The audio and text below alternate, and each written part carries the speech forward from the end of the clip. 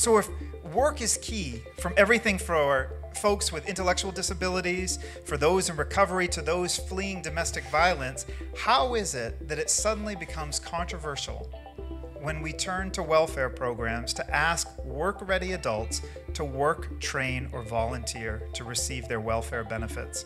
How is that morally wrong or controversial?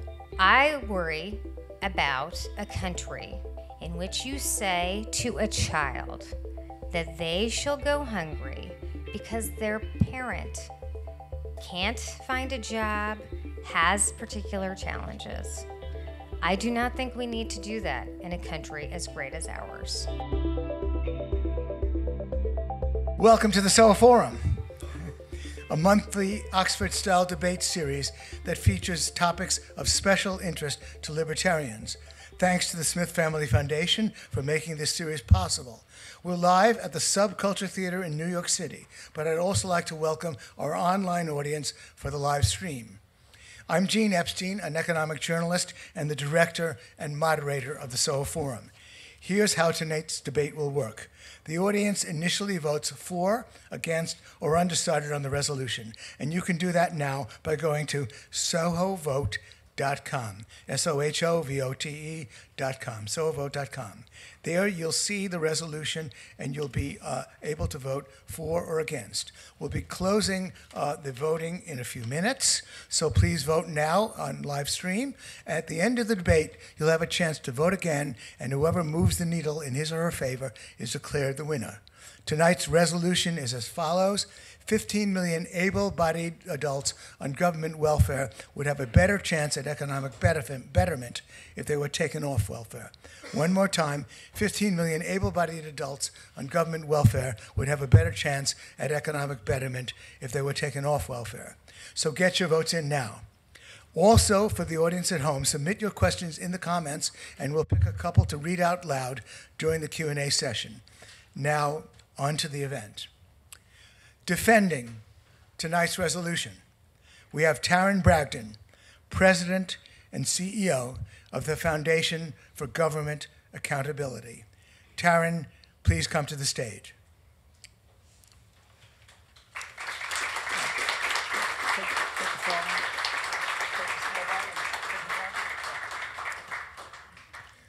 Opposing the resolution, we have Neera Tanden, President and CEO of the Center for American Progress.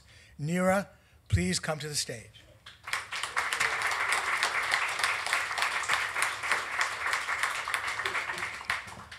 We are now closing the voting.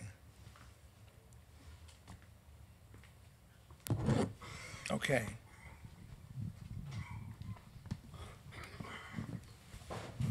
Tarran Bragdon. Tarran, you have 12 minutes to defend the resolution. 15 million able-bodied adults on government welfare would have a better chance at economic betterment if they were taken off welfare. Take it away, Tarran.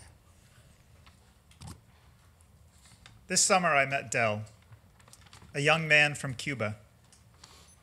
He risked his life traveling from Cuba to Miami 3 years ago in a small boat with 13 others. Many of those 13 died. He swam 2 miles to shore as that boat sank. He did all that.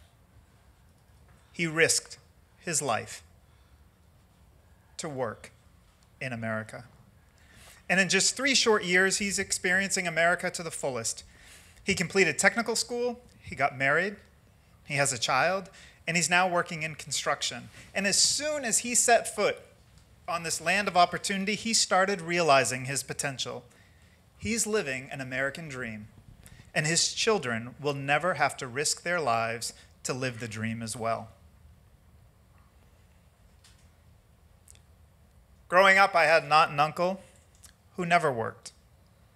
They were both born in America, but tragically, they chose to trade the lifetime of opportunity for the certainty of monthly welfare.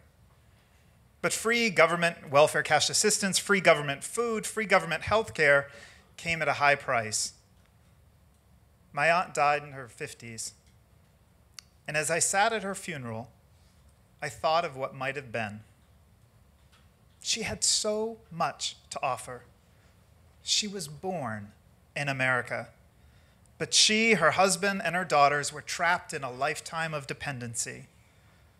For decades, they lived on an island of despair, surrounded by welfare and no work. Two people, one America, but two vastly different outcomes. One risked his life to travel from despair to opportunity. Another, born in opportunity, but lived in despair and without hope. It didn't have to be that way. I want you to think about your first job for pay. Mine was actually cleaning out the cow stalls in my parents' barn, and now I work in politics. Kind of same job, different shovel. But whether it was my first job or every job after, work gave me new experiences, and it showed me the possibilities in myself. Does welfare do that? I think it does the opposite. You want the simple truth? Welfare is so destructive because it pays people not to work, and so they don't. And they remain in dependency and poverty for a very long time. I founded the Foundation for Government Accountability because I've seen firsthand what America has to offer and the power of work, both in my own life and in others, and the tragedy of misguided government welfare programs.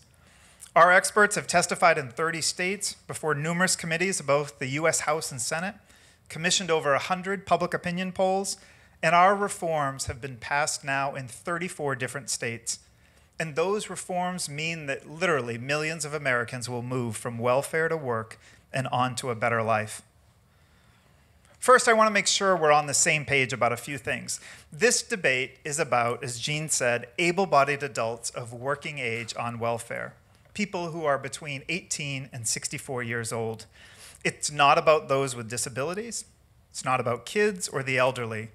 It's not even about adults whom social workers or doctors say are unable to work, whatever the physical or mental health reason might be.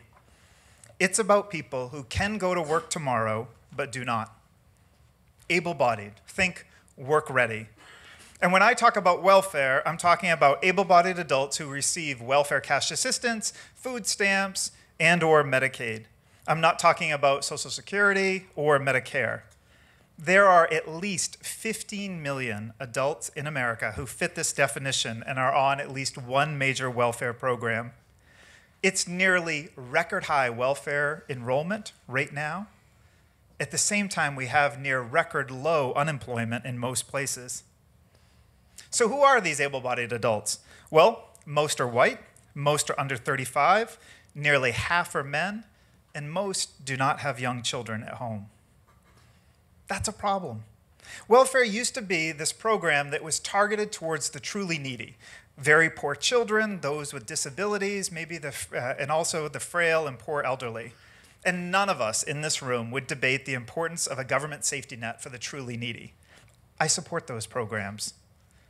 But able-bodied adults on welfare should have to work, train, or volunteer to receive their welfare benefits long-term. Work or train 20 hours a week, or volunteer about 40 hours a month. Why? 97 and 16. What if I told you about a program that ensured that 97% of people on it would be out of poverty? Would you support it? Do you know what that program is? Any full-time job. 97% of people who work full-time are out of poverty. It's true. Yet only 16% of able-bodied adults on Medicaid do work full-time. Just 1 in 6. And the majority report no earnings at all. I think we'd all agree that people are better off going to work. Look, welfare is not terrible, but it is terrible if it keeps people from working. And what's the best way to help people move from welfare to work? It's to require them to work, train, or volunteer. And do you know why I know that's true? We studied it. We actually tracked 60,000 people impacted by work requirements in 2 states, not just some of them, all of them. We tracked parents and childless adults, all of them able-bodied. We tracked folks on food stamps as well as those on cash assistance. And we found an inspiring outcome. Before work requirements in these programs, only a portion of individuals worked. See, it's not enough to want to work. We all need a push and a deadline.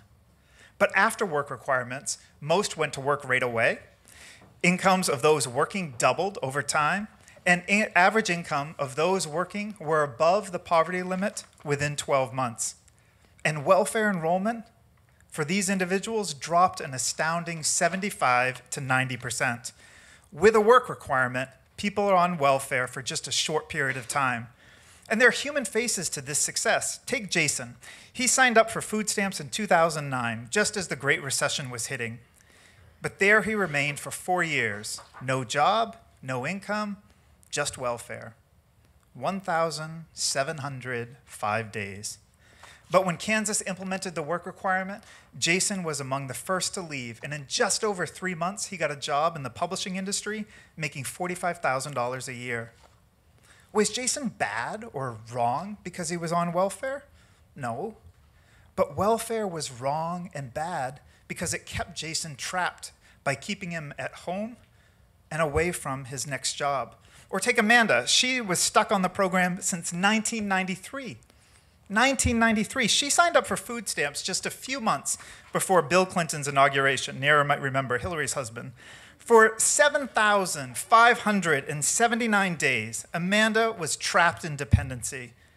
But with the right policy in place, she quickly found a job and worked her way out of poverty. And you know what was the most interesting thing we found? We wondered if folks would move essentially from welfare to Walmart. But nothing could be further from the truth. Individuals moved into 600 different industries. 600 different industries. Less than 5% actually went into general retail or Walmart-type stores. Many in healthcare, construction, technical positions. In fact, 1 in 5 started in a temp job and then often moved into permanent employment. Consider this other fact. In Texas, do you know how long a single mom on welfare cash assistance is on the program as she meets the work requirement? 22 days. That's right, just 3 weeks if she's meeting the work requirement. Work is so much more than a paycheck. Whose future would you bet on? A woman working a few hours and taking home $100? Or a guy not working at all and receiving that same $100 in food stamps? Who's more likely to get more hours, another shift, or a new job? Who feels better at the end of a day?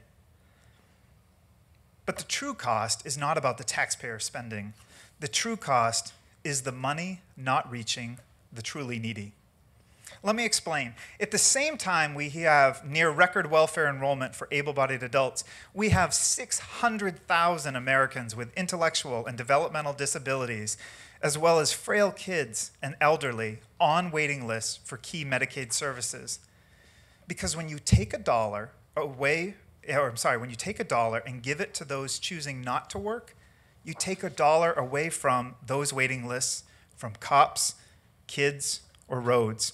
Here's one of them. Not long after birth, a rare neurological condition forced Skylar Overman onto Arkansas's Medicaid waiting list. There she would wait for nearly 10 years. She was immobile and relies fully on her family for the help Medicaid provides. And from the beginning, her mother, Lindsay, fought for her daughter to get life-saving services and medication. But she's still on that waiting list. And there are more than 3,000 like Skylar waiting in Arkansas alone. America is a rich country, but our nation's wealth is only as strong as the people working to support it. And this debate is not about what can we afford. It's about the cost to people's lives when they're trapped on welfare and in despair and don't experience the power of work. And the cost to those we're not serving, like Skylar. My father grew up in dysfunction, and my mother grew up in a family wrecked by alcohol. I'm number 5 of 8 kids. And like Neera, I'm the direct beneficiary of parents who worked hard to overcome the challenges they faced or were born into. But that better life and the opportunity we both enjoy came as a direct result of their love and support, but also as a direct outcome of the hard work, employment, and opportunity they created. Don't we owe the same thing for those 15 million able-bodied adults trapped on welfare? Thank you.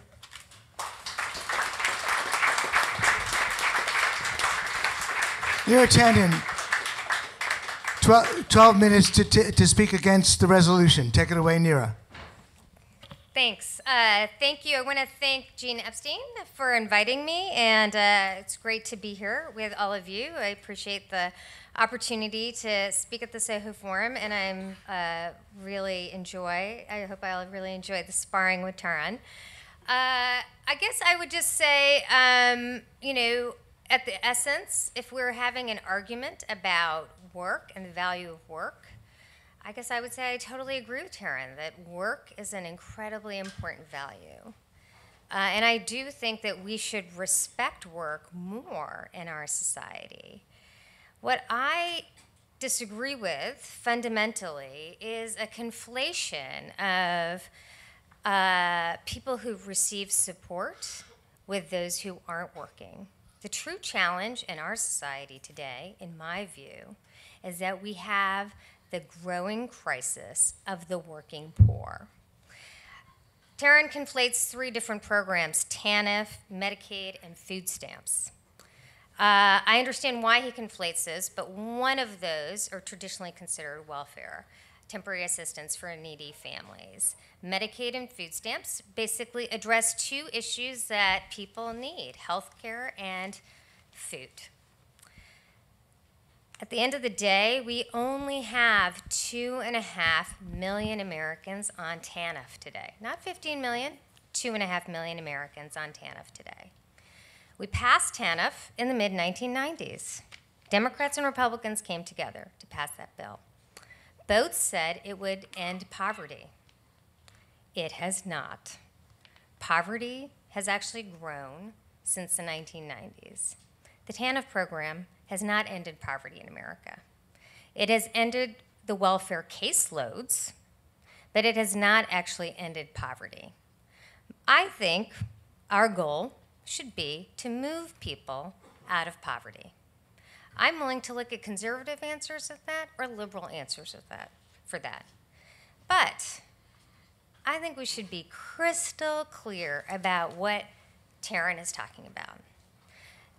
Today, the TANF program only operates for people who have children. There are no childless adults using TANF, or what most people call welfare. The Medicaid program, vast majority of people in the Medicaid program have children. Many, many of them are working. Food stamps. I think we do have a problem that working people are forced to use food stamps. That's a challenge. I see that challenge as one in which working people don't have a livable wage to afford food.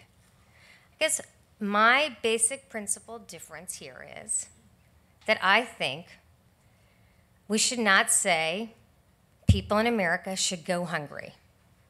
Tarran thinks they should. I guess he thinks that, if they go hungry for a while, that'll incentivize them not to go hungry.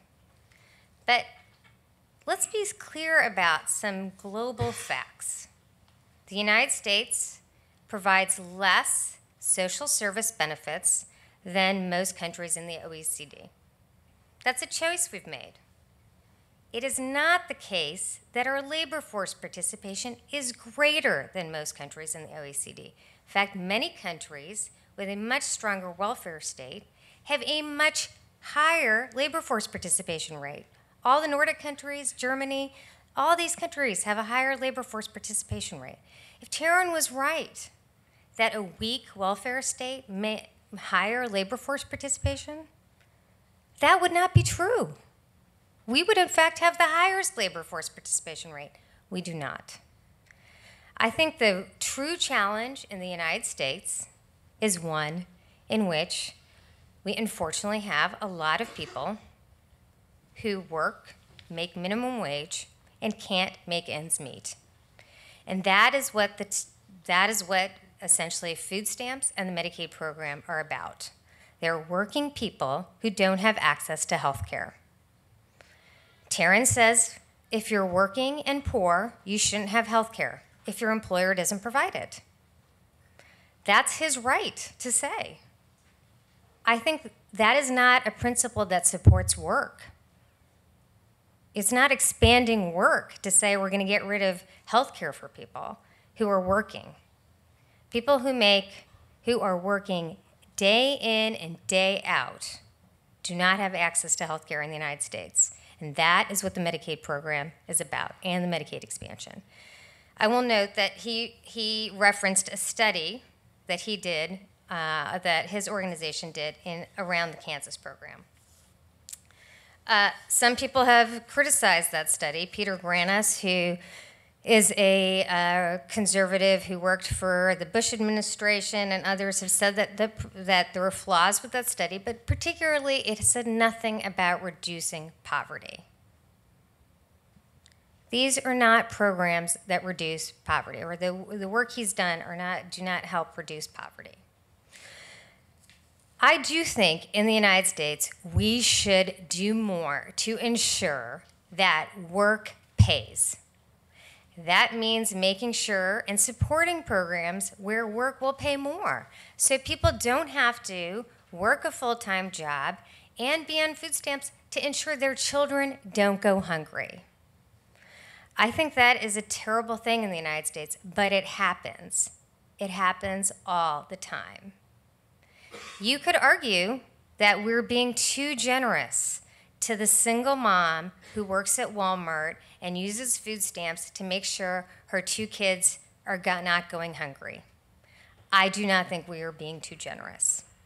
In fact, I think as a country, we should think about how we can encourage work to pay a wage where people can raise their families. I agree. I believe we should have a stronger and higher minimum wage.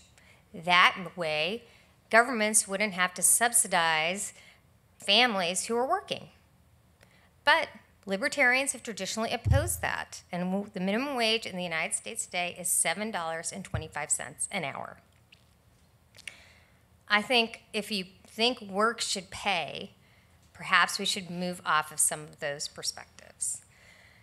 I will say that I completely appreciate the perspective of the parents, Tarran's uncle. I hear the concern about Tarran's uncle and aunt staying at home and not working. But today, if you don't have kids, or even if you do have kids, you hit a lifetime limit on TANF and you are done. There are not places here where you can be on welfare for the rest of your life not working. That does not exist. That was ended. What Tarran's really talking about when he says dependency is food stamps and the Medicaid program. And I'll say, I grew up on welfare. My mother and my father got divorced, my father left. I had every benefit we're talking about today. My mother got on, back then it was AFDC. My father left, we were homeless. We basically moved into an apartment that was subsidized with Section 8 housing. I was on food stamps. We were on food stamps. I had free and reduced lunch. My mom had never worked a day in her life. And eventually, within a couple of years, got a job as a travel agent. And we went off all of those programs. But I always thought of those programs not for my mom alone, but for me as a child, to make sure that I had real opportunity. My mom was able to get an apartment. We lived in Bedford, Massachusetts, which had good public schools. Within a couple of years, she was able to get on her feet and move into a house. She, in so many ways, is the American dream. If you said to her that there were no food stamps or no Medicaid, when her kids were 5 and 10, you just have hungry kids. You just have kids who go sick. I don't think that's the right strategy for the country. I think we should think together about how we can make work pay for everyone. I do not think we have an epidemic of people just staying at home, living on welfare, because welfare doesn't exist anymore. All there is food stamps and health care for people. There's no way to pay for a roof over your head forever. None of these things exist anymore. There's times you can do that, but there is a lifetime limit. And it is not generous in many parts of the country.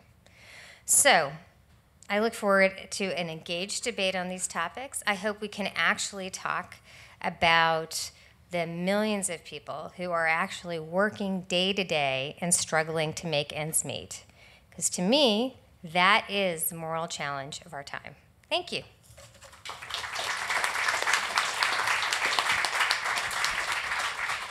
Tarran, 5 minutes of rebuttal. You can take the podium. Go ahead.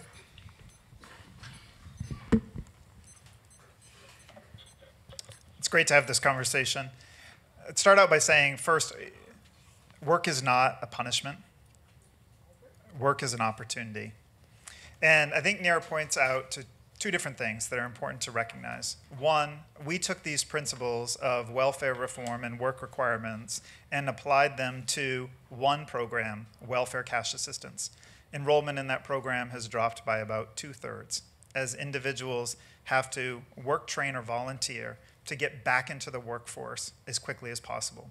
You heard the stat in Texas that a woman, a single mom, because that's the most of who's on welfare cash assistance, will move back to work and off the program if she's meeting that work, train, or volunteer requirement in 22 days. What's happened, though, is rather than apply those same lessons to two other major welfare programs, food stamps for able-bodied adults and Medicaid for able-bodied adults, we've turned our back on that lesson to see what's the quickest and most efficient way to get somebody back to work. There are more people on food stamps today than the entire population of Canada. It's up from just 17 million Americans in the year 2000. That's not the definition of success. That's the definition of failure. But yet, at the same time, as she admits, we know what works and what fails when it comes to welfare. It's the requirement of work, train, or volunteer, get engaged back into the community as quickly as possible so that individuals can transition off welfare and then get out of poverty as quickly as possible. It's interesting because you're trying to have it both ways. On one hand, you say that people on welfare already work, and therefore a work requirement is not needed. Well, the USDA, which oversees food stamps, reports that a majority of able-bodied adults on food stamps have no earned income, and only a minority are working at all, and a small minority are working full-time. Same is true for able-bodied adults on Medicaid. A majority have no earned income. So it's simply not true. And yet at the same time, you say that if we put into place this work requirement, work, train, or volunteer, that it would be harmful for individuals. Well, both statements can't be true. It can't be that everyone's working so you don't need a work requirement, and yet if you had one, it would be harmful. Here are the facts. These aren't made up. These are directly from USDA. 2 out of every 5 able-bodied adults on food stamps have been there at least 8 years. 2,900 days. And yet we know that getting somebody to work full-time is the best, the quickest, and the most assured way to get them out of poverty. And yet at the same time that we have near record welfare enrollment for able-bodied adults in these 2 programs, food stamps and Medicaid, we also have today 6.5 million open jobs in America. I think it's odd that regardless of political ideology, in almost every other area there's consensus on the value of work.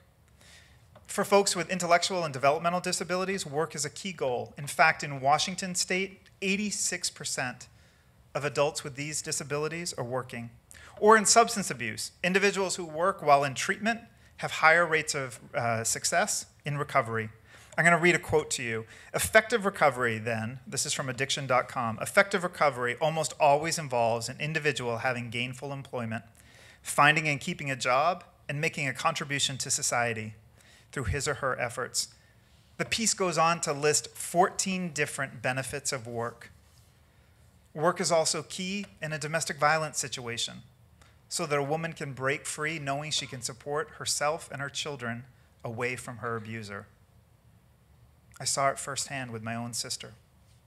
So if work is key, from everything for folks with intellectual disabilities, for those in recovery, to those fleeing domestic violence, how is it that it suddenly becomes controversial when we turn to welfare programs to ask work-ready adults to work, train, or volunteer to receive their welfare benefits? How is that morally wrong or controversial? Work is much more than a paycheck. People who work have better health, better mental health, higher rates of happiness, and lower rates of depression, smoking, and obesity. Like Jason and Amanda that I talked to you about, there are millions trapped in dependency who deserve their own success story. Let's agree that in 2018, success will be defined by how many move from welfare to work. Thank you. Neera, 5 minutes of rebuttal for Neera.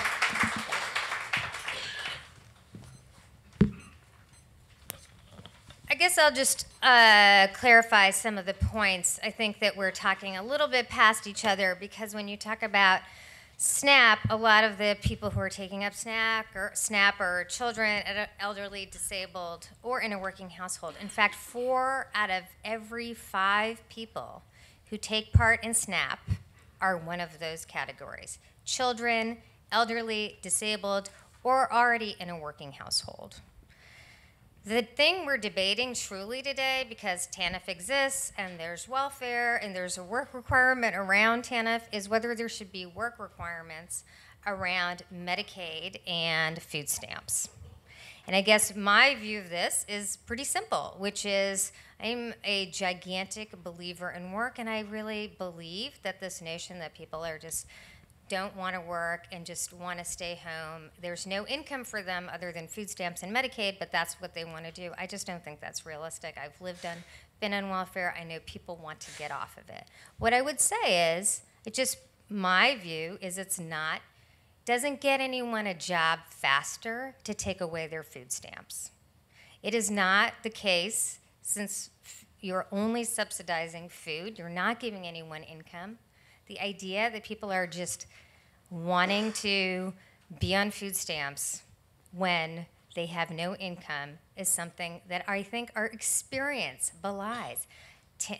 As the employment rate has gone up, food stamps has gone down. The food stamp use is not at its highest point. It is coming down with employment rates going up. People are not staying on food stamps as incomes rise. It has been a program for people who are struggling. It is a challenge that we have poverty in the United States. I will simply say again, if work requirements ended poverty, poverty would have ended because we have work requirements. I think the reality of the situation we're in as a country is that we do have a continuing challenge of poverty. There are people who are still struggling. A lot of them are working. The vast majority of poor people in the United States today are working poor. A work requirement has not ended poverty for them. It still exists. The fact that we have a welfare requirement, a workfare requirement in welfare, which has meant that people spend 22 months in Texas, is simply a tautology. You're right. People have to work, volunteer, and so they do. The reality is that in Texas, the poverty rate is higher than in the average in the United States. That has not ended poverty in Texas. My view is I would love to think through ways to encourage work and work that pays. That, I think, is something that actually truly addresses poverty in the United States. The fact that the minimum wage has not kept up with inflation for decades is a true challenge. The fact that millions of Americans work 40, 50, 60 hours and cannot make basic ends meet is a real challenge. I think we should really think through why that is in a country as great as ours. I believe we should encourage work, and the way to do that is to pay a livable wage to people. At the end of the day, I worry about a country and a community and a family in which you say to a child that they shall go hungry because their parent can't find a job, has particular challenges. I do not think we need to do that in a country as great as ours. I think we should celebrate work by making work pay for all families. That is the best path out of poverty.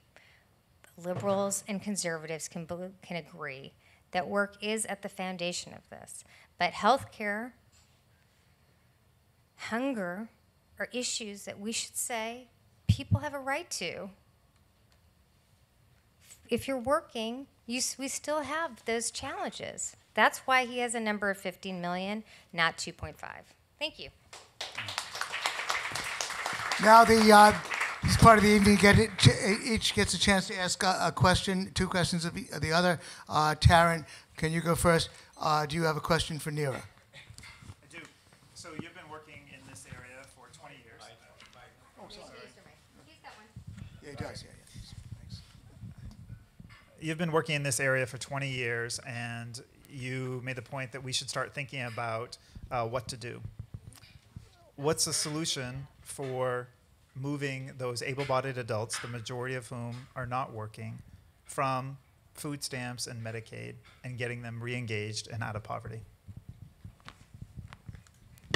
So you recognize that 15 million isn't a static number, right? So it's not like 15 million people 5 years ago and today are the same 15 million people, right? So those people are churning. So a person today who is on the Medicaid program who isn't working is likely, as you know from the statistics, is likely to be working in the next couple of years, right? So it's not a number that we've had year in and year out, 15 million people who aren't working, who are in Medicaid or TANF or food stamps. That is a number that's changed over time. So most of those people are going to find jobs, and many people who have jobs today are going to lose their job at some point in the future and then rely on those programs. So I think the 15 million number is a little, doesn't give the right impression. It's not like there's 15 million people who've been in an underclass, who've been there year after year after year. They are churning in and out of work, and many of them will go into work and never come back. Many of them will lose a job and stay there for a while. So I think that's the problem we're trying to solve. Tarran, Neera, you have a question? Could you just tell me a little bit more about your uncle and aunt who weren't working? Was that after the after AFDC was destroyed and became TANF? Okay, well, I thought you supported that, but maybe I'm confused. No. Okay, well, I guess I'm confused because I thought you said that was good that there was a work requirement now in that program. No. Okay. I'm just stating the fact. It was before and after, actually. So did they hit the 5-year limit and then end, or did they commit fraud? The 5-year limit at that time wasn't enforced. What do you mean it wasn't enforced? There's an They automatic were rule. giving an exemption For for what? that limit, for the 5-year limit. How? Well, what was the exemption? What was the exemption? It was for a variety of, they were determined that for mental health reasons that would not have to work. Not a mental health condition, but for mental health reasons, mostly anxiety. What state was that? Maine. Because I didn't think that they had that exemption in Maine. Okay, that's interesting, though. I didn't think they had a mental health exemption in Maine. Those are my two. Tarran, your question. Sure. So I guess I have a question for you. As far as considering the life situations of two men, John's on multiple welfare programs, receives about $500 a month in benefits in the value of those welfare programs, and has chosen not to work. And then you have Juan, who works part-time and earns $500 a month in income. Who do you think's better positioned for future success? So I'm so confused by this example because, as we've talked about, the TANF program is one in which you have to have children to use it. The reason that requirement is there is so that because we believe as a society that children shouldn't be punished for the decisions of their parents. So if it's not that John is a parent, he is then I think you're just talking about food stamps and Medicaid. Correct. So I guess what I'd say is I don't know many people, and we don't have an experience of a lot of people who have food stamps and use the Medicaid program, which is a health insurance program for poor people, most of whom are working. They don't have any income coming in. So, I think most of those people are trying to work. So you don't believe the federal data that a majority have no reported income, able-bodied adults who are on food stamps or Medicaid?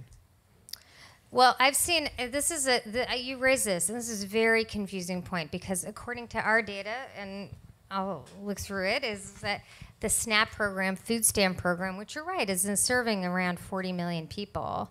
There are, as I said, elderly, children, disabled, working person in the family, 4 out of 5 SNAP recipients.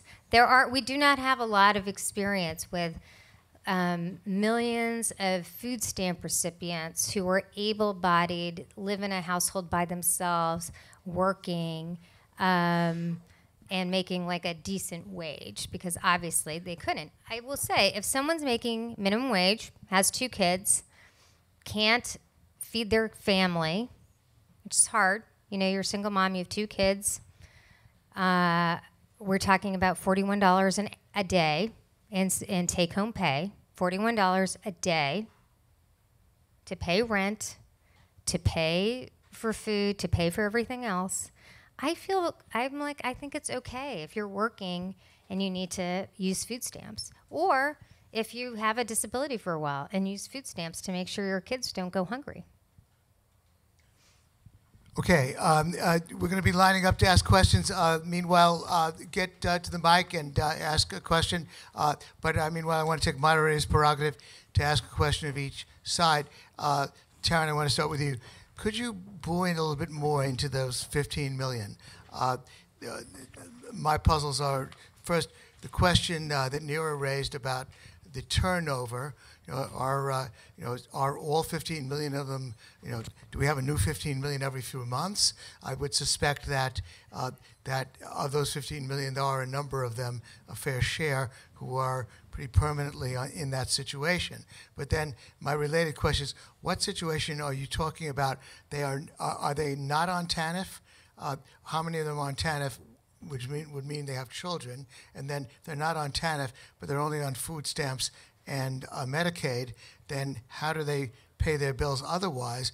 I want to suggest that possibly they don't have reported income because they're working in the underground economy, and that they actually are working, maybe producing something good, maybe pushing drugs, who knows. But could you break down a little bit more, sorry for the complex question, that 15 million that you speak of who are able-bodied, who should be working? Yeah.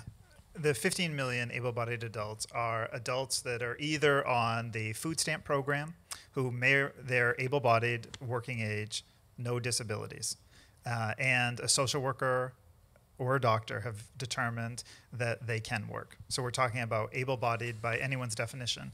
Okay. Neera brings in disabled, children, elderly. I specifically said in my opening, we're not talking about that. In fact, the report you cite of that a majority of individuals on food stamps are working is from the early 2000s, when there was a work requirement in place for childless adults on food stamps. And the USDA has taken down that research off its website because it's inaccurate and out of date. That was when the program was below 20 million. Today, it's over 40 million, about 43 million.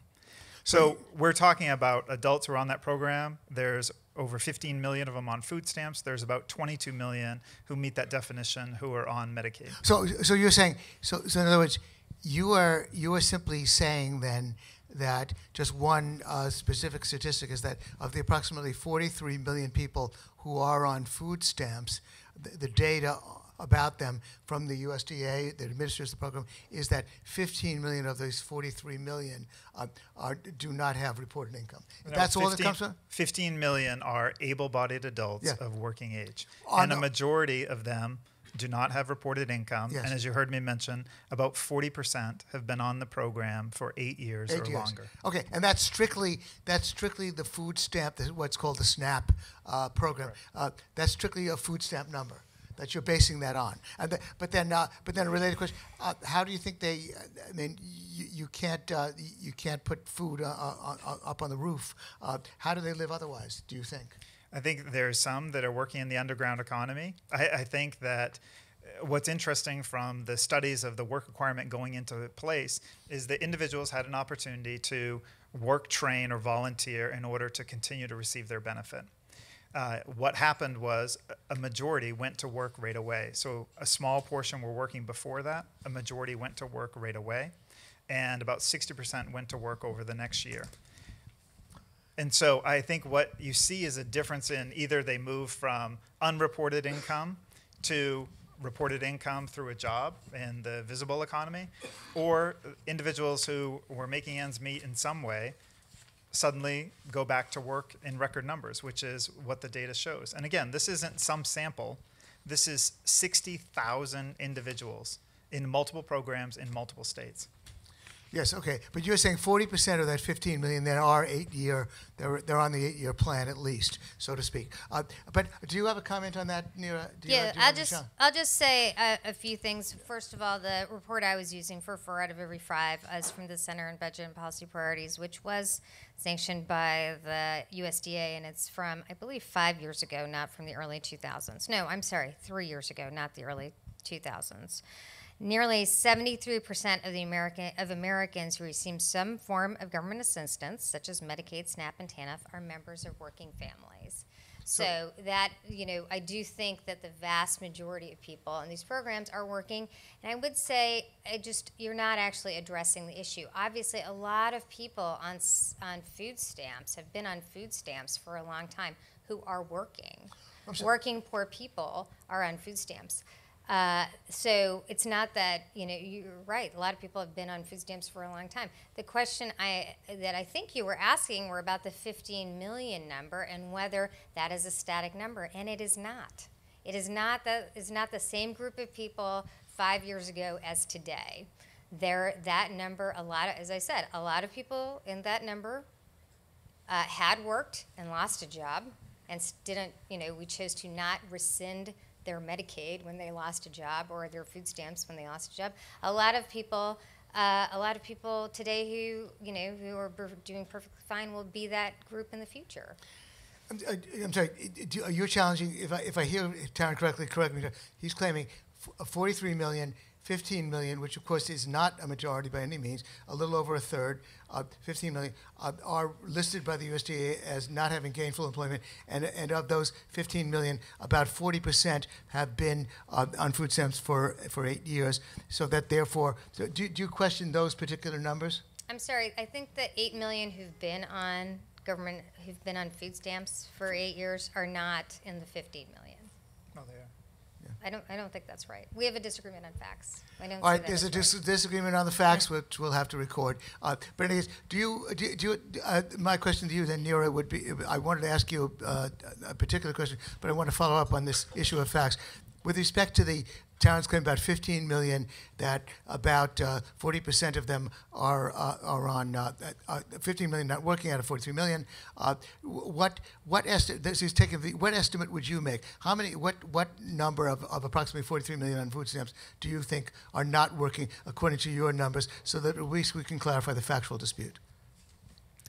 So I think the truth is that we have 2.5 million people today in our economy who are on the TANF program, right? So they are facing work requirements, and the truth is that the TANF program supports a lot fewer people today than they supported in the 1990s. The TANF program has been very good at lowering the caseload for TANF.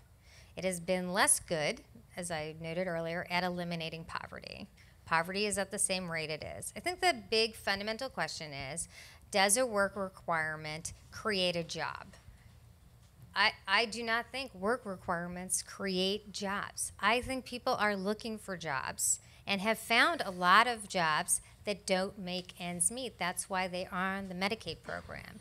The reason why we have an expansion of Medicaid and take-up of Medicaid is because fewer employers in lower income jobs offer health insurance. I do not think having a work requirement for Medicaid is going to make a difference in people trying to select jobs, because, as we've just noted, they don't have income coming in. We can just argue out of nowhere with no facts that they're in the underground economy, but we don't know that. We're just saying that as a supposition, but there's no data to say that. A lot of these people are working. And a lot of people are facing a limited period of time where they don't have a job, and they're still on food stamps. We seem to have a factual dispute about the food stamp number, but actually you anticipated my question, Neera. Do you think the TANF program has been a failure? I guess you do, or am I misconstruing? Yeah, I think if for those who thought TANF would limit poverty, would move people out of poverty, it has not moved people out of poverty. The poverty rate today is higher than it was before we eliminated AFDC. Do you think the work requirement specifically of TANF was a mistake? I think that I think work requirements are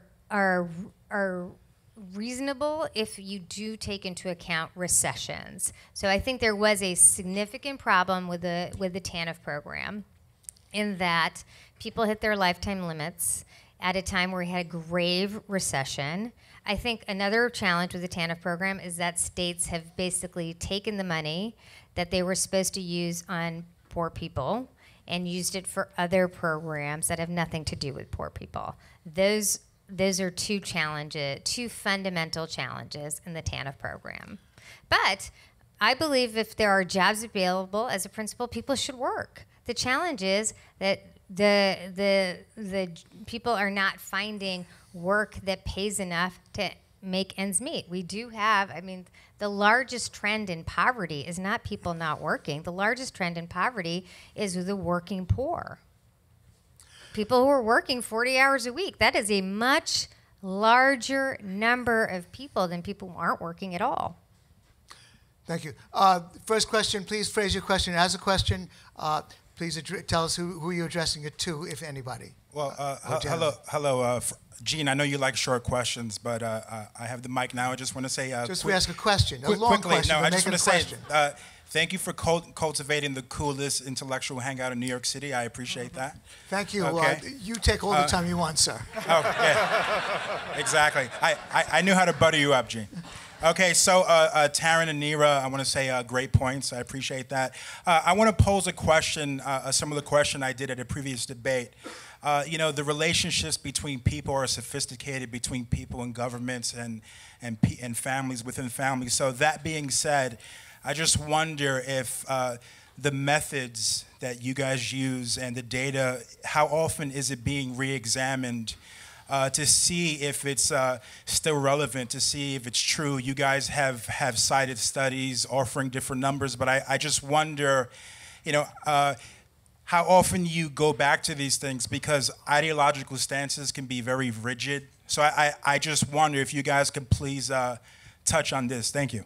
Tarran, why don't you answer? And Sure, I think it's a great question.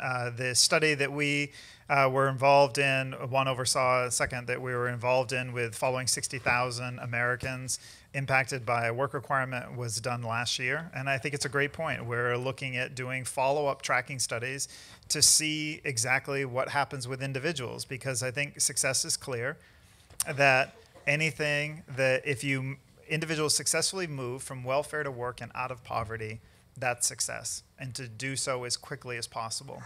And we want to see what are the best reforms that do that. I think that one of the things that's really key in this whole conversation is it's not enough to just want to work. You also need incentives and deadlines. We all respond that way. And so the idea that we're just going to hand out different benefits, whether it's Medicaid or food stamps or cash assistance for able-bodied adults with no criteria that they work, train, or volunteer, I think is just denying basic human behavior. We all respond to incentives and deadlines. So I just need to say this because we keep going on to able-bodied adults. There are no able-bodied adults who get TANF, who get cash assistance, who don't have children. There's no single guys out there getting TANF who don't have kids, right? Everybody who gets the TANF program today gets it with children. And if you don't have children, you don't get it. And the reason we do that is in our society, we think kids should not be punished for the decision of their parents. But yet there still is a 5-year limit on that number. So what we're really talking about, again, is food stamps and Medicaid. And we have a fundamental disagreement about whether those incentives are proper. I think you raise an important issue, which is going back and really evaluating what's happening. I think there have been criticisms of the Kansas study by, as I noted, Republicans, saying that it hasn't actually had the impact. But I think we should look at Kansas writ large as an example, right? Kansas is a state that did the work requirements. It is a state that dramatically lowered taxes and said that revenues would go up. That has not been true. Revenue did not go up. In fact, revenue dramatically dropped. And the Republican legislature of Kansas just voted to raise taxes to override the governor's veto. There was an ideology that work requirements would end poverty. Poverty has not declined in Kansas, even though work requirements were done there. I think we should actually look at the Kansas example and say, this is not one that's working for the country. Because the Republican legislators in Kansas actually looked at the evidence, looked at what happened in their state, and decided to go in the alternative direction. We have 2 questions that Jim Epstein is going to report from our vast global audience. Take it away, Jim. Okay, the first one is from Carl Krambeck. How about a $9,000 a year universal basic income where everyone gets $750 a month and phase out Social Security, Medicaid, Medicare, food stamps, and pretty much all welfare? $9,000 a year basic income and phase out all welfare. Okay. Do you want to suggest? So I actually do not support universal basic income because I believe that people who can work should work if they can. But also I think there is a dignity to work.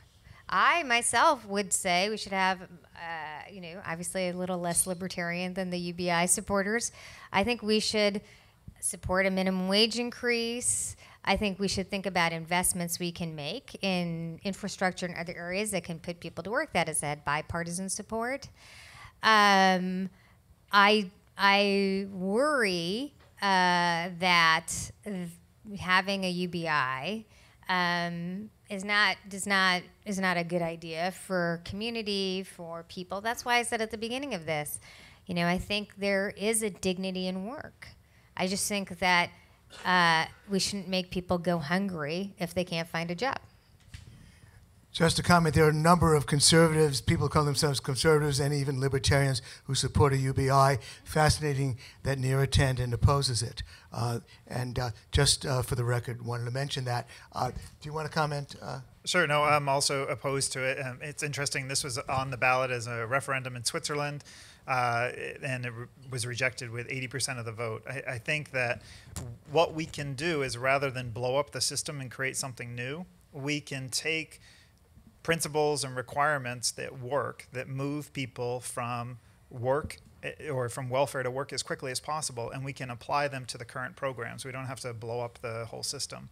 And just to follow up on the point about Kansas, Kansas has a right to change its taxes however they want. What's interesting is there have been no changes to all the welfare reforms, and Kansas's work participation rate is above the national average, and their child poverty rate is dropping.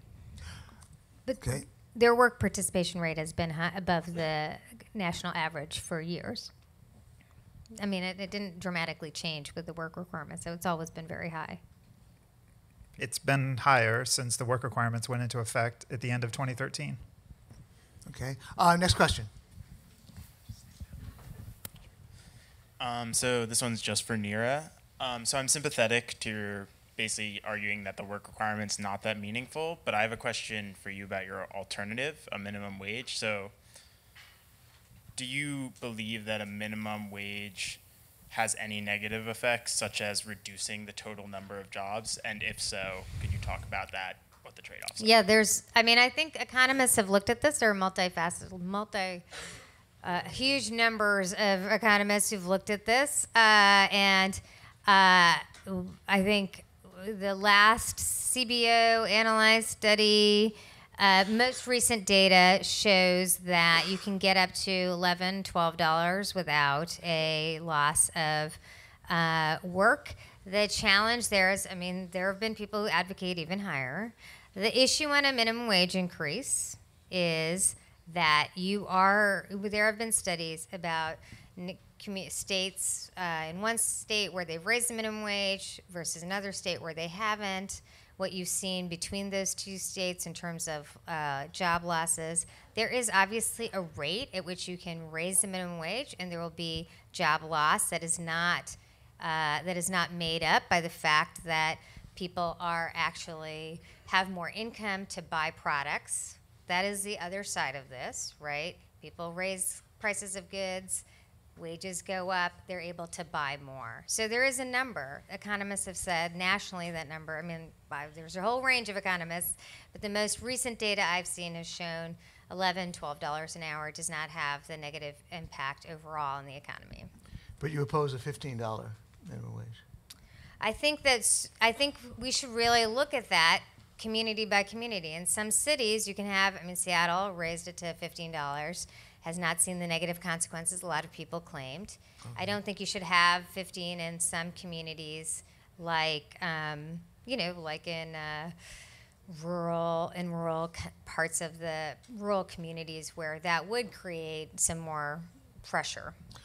Do you want to comment, John? I think we could have a conversation about the minimum wage, but the fact is today in America, there are 6.5 million open jobs.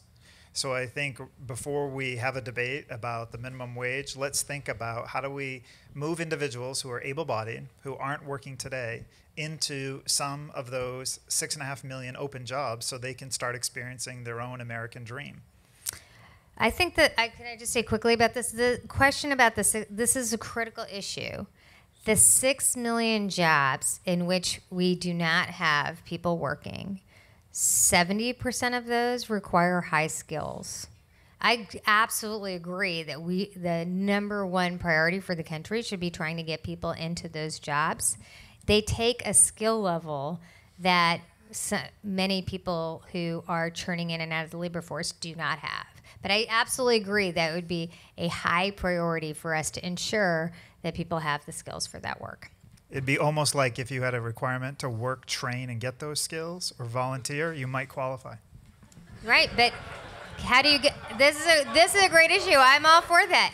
How about who's providing the training? Because that's what the limit has been. They haven't cost. There's a cost to that training that people don't have the ability to pay themselves. If you want to subsidize that training, we can agree on that.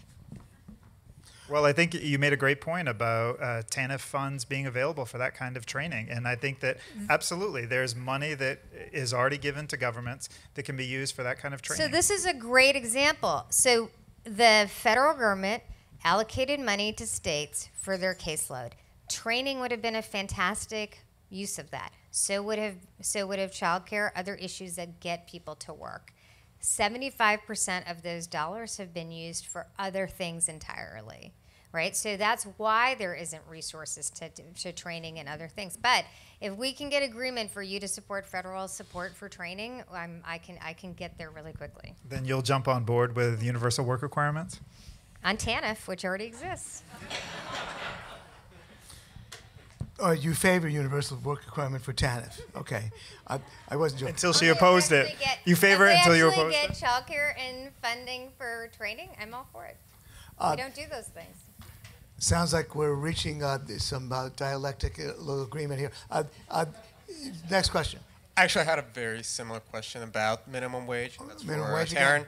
So, on the one hand, do you think that having a higher minimum wage would incentivize people to get off welfare? And kind of the flip side of that is, if there is no minimum wage and wages are low, and you could make nominally or marginally less by staying on welfare, doesn't that sort of incentivize you to just stay on welfare instead of working if you're going to be basically making the same thing, but you have to work 40, 50 hours a week?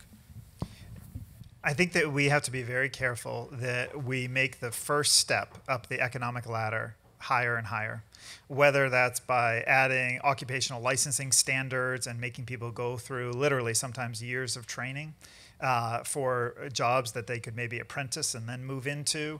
I think that the key is for individuals to move from not working at all to work, train, or volunteer, get re-engaged back into the community.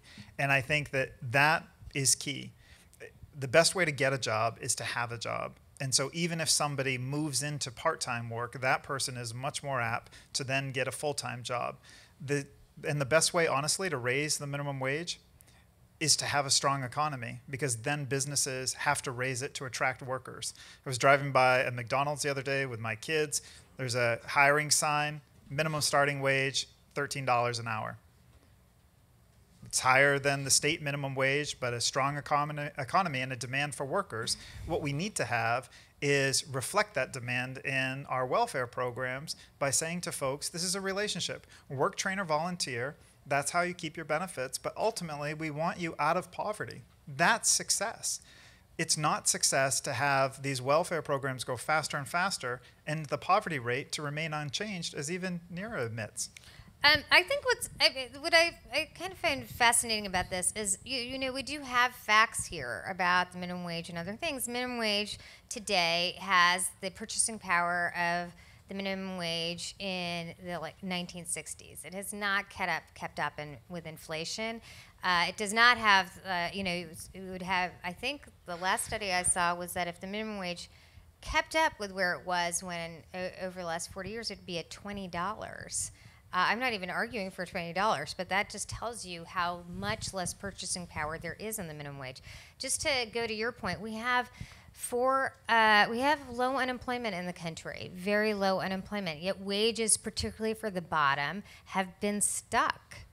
You know, we are not getting year over year wage gains, even though we are at 4.5% unemployment. Why? Because unemployment is really 2% if you've gone to college and 7.5% if you haven't gone to college. We have a challenge, which is that work at the low end is not creating economic mobility. Now, I think the true outrageous problem in the country is that people would go hungry if it weren't for food stamps and work 40, 50 hours a week. And I think that the way I look at that is the federal government is subsidizing private entities to not give a living wage. I don't know why we don't look at it that way. You know, I mean, in other countries, they manage to solve these problems. We should think about creative ways to address that. I do not understand why people working many hours and have to be on programs to ensure their kids don't get poverty. Why do we not ask why these employers don't provide health care? Our answer is just don't have health care. Why don't we say, employers, why aren't they covering this with health care? Right? We have a Medicaid program for working poor people. The vast majority, as I said, of people on the Medicaid program in the expansions are working poor people. That, I think, is a challenge we should all think about. Next question.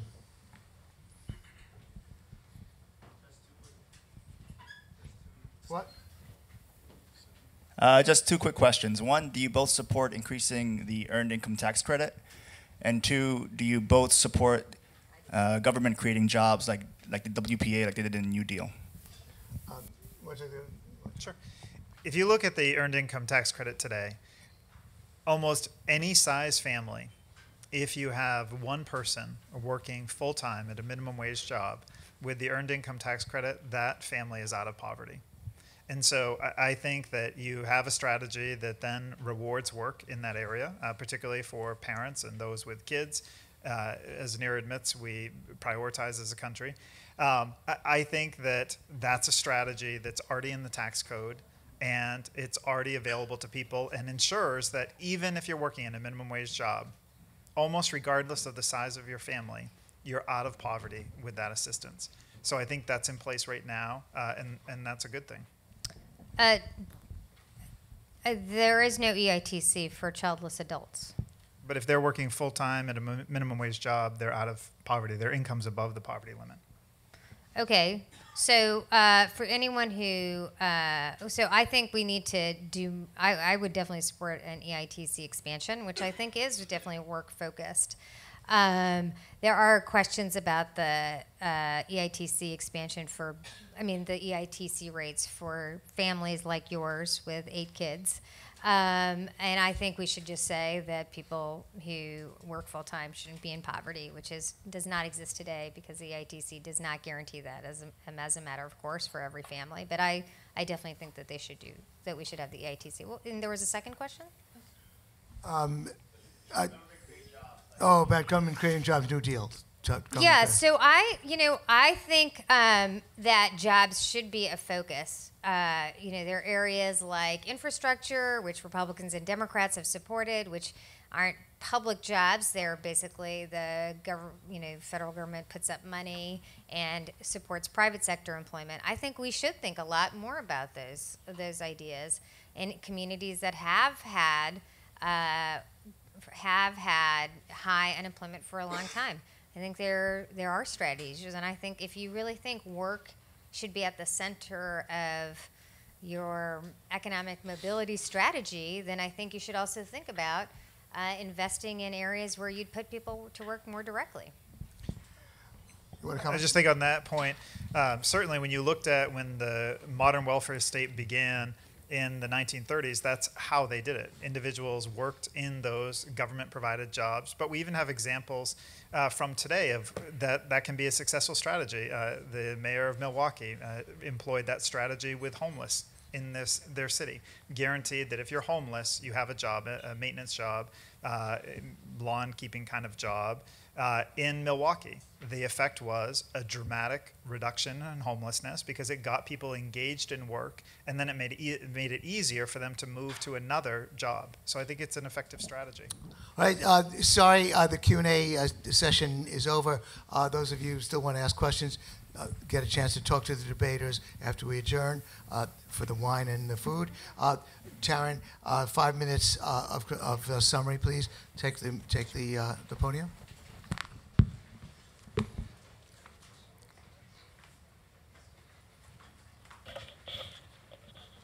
First, I want to thank you all for a lively and engaging evening on an important topic. In closing, work is not a punishment. Work's an opportunity. As I mentioned, people who work, they receive so much more than a paycheck. People who work have better health, better mental health, higher rates of happiness, lower rates of depression, lower rates of smoking, lower rates of obesity. And while we have this civil debate in this theater, when we leave here today, we'll be reminded of the faces of dependency. This isn't just a debate, though, about government and government policy. You know, a few years ago, a mentor asked me, Tarran, what have you done personally to engage in these things you care about? And debates don't count. It was a humbling moment for me. So I decided to do something about it because I thought he really had a point. Let me tell you about Levinson. I had the chance to meet this young man at a nonprofit I helped start as a direct result of this call to action to engage personally. Our organization partners with churches to host job fairs in tough neighborhoods. Levinson had been fired from his last retail job for accidentally leaving the door unlocked. We all make mistakes or forget things, but such a moment cost him his job. And being out of work made him spiral to a dark place where he lost faith in himself and his future. And what Levinson really needed was encouragement and coaching. He needed to sell himself and to stand out in the crowd. And our job fair gave him that chance. My coaching helped prep him and helped him answer the tough questions that might come in an interview. And he got a job. You know, people coming through the front door of these job fairs may or may not be on welfare, but they all need so much more than government alone can provide. Another young woman, Alicia, was coached at a different job fair. She had a criminal record and was on welfare.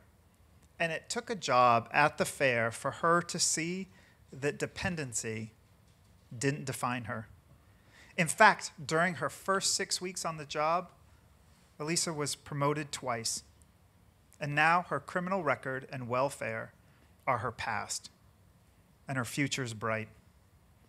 You know, this isn't just about two people. I'm proud to stand here today to tell you that 8,000 people have walked through these job fairs in just over a year, and most get a job. And you know the biggest moment of clarity for me? A bell. A staff member created the opportunity bell, which the employer and the job seeker ring together when that job seeker gets hired on the spot. And about 1 in 10 people do. And when that bell rings, everyone in the job fair stops and claps. It's so inspiring. It's an incredible feeling, and to me, it shows how important work is to the human spirit. And our goal in 2018 is to serve 25,000 across the country, from LA to Washington, D.C., from Waterville, Maine to Fort Myers, Florida. And I'd like to personally invite every one of you here, including you, to come and join us in person at one of these job fairs. The one thing we require is that you care and believe in the human spirit. Look, this really isn't a debate. It's a call to action of what you should do, what I should do, what business should do, and what government should not do to support real opportunity for the millions of Americans trapped on welfare and in despair. That man from Cuba I told you about, not only did he come here to start a better life, but he's transforming every generation thereafter. The truth is that protecting the truly needy, something we all support, requires that those on welfare who can and should work do so. A strong safety net for the truly needy is financed by a strong America of those who should work doing so, including the at least 15 million able-bodied adults trapped on welfare today. Thank you.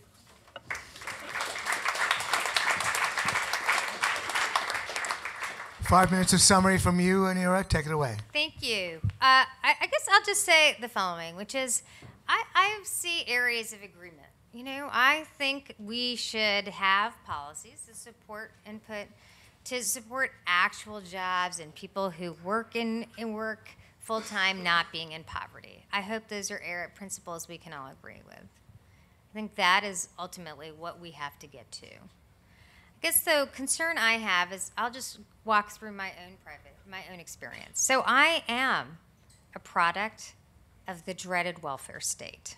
My parents got divorced, my father left, my mother had never worked, and she went on welfare, Section 8 housing, food stamps, every program we're talking about.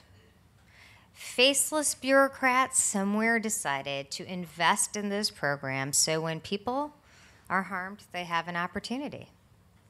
I guess what I'm saying to every person in this room is that if my mother had a challenge finding a job, couldn't find work, or had some reason she didn't, like she had a problem, I'm glad America never said to me, you go hungry.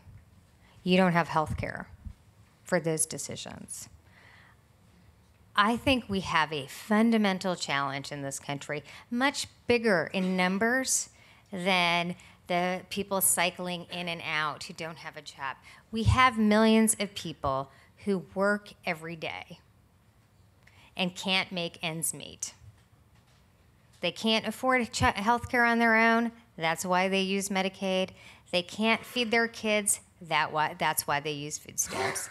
And that's the challenge that we have as a country that I hope liberals and conservatives, people of goodwill, can tackle together. Thank you. All right, thank you, Yvette. This concludes the debate. Now, if you go on your program again, you'll see the post-debate vote is available to you. 15 million able-bodied adults on government welfare would have a better chance at economic betterment if they were taken off welfare. Please vote your final decision, yes, no, or undecided. Please vote to those who are listening on streaming. Vote yes, no, undecided. We are closing the voting.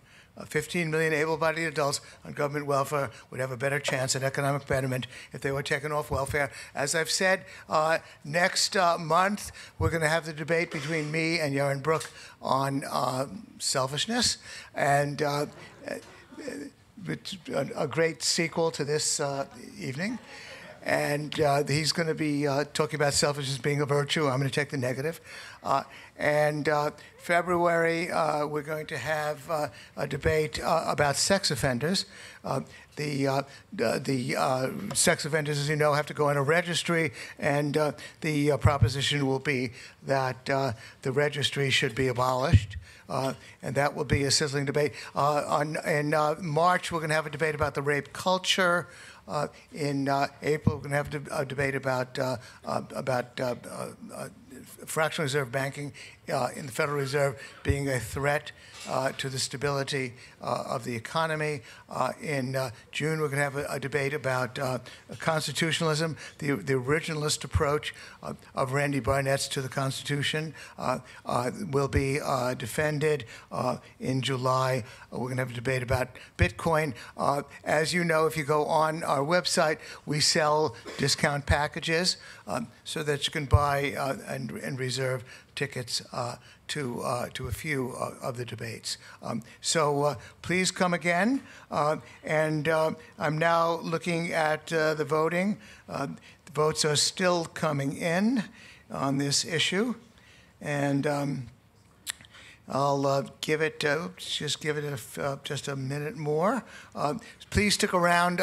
We are going to have a party until 9 o'clock. I trust our debaters are going to stick around so that you can really bore in on the topic. We've just we've had an intellectual marathon, as all debates are. Now comes the real in-depth discussion that you're going to have over a glass of wine or a soft drink with Neera or with Tarran. Bear in mind, of course, that this before and after voting is just a game, but always helps focus our mind on what is on the issues. I'm going to have to wait another minute for the votes to come in. But right now, I think I can finally close the voting, which I'm going to do. Okay. Well, it was pretty close. The yes votes stood at 41% initially and picked up 21.5%, but went up to 62.5%. So Tarran picked up nearly 22 points, so that's the points to beat. Neera picked up nearly 6 points. So everybody won. But So congratulations to Neera, but Tarran gets the Tootsie Roll. So congratulations to both of you.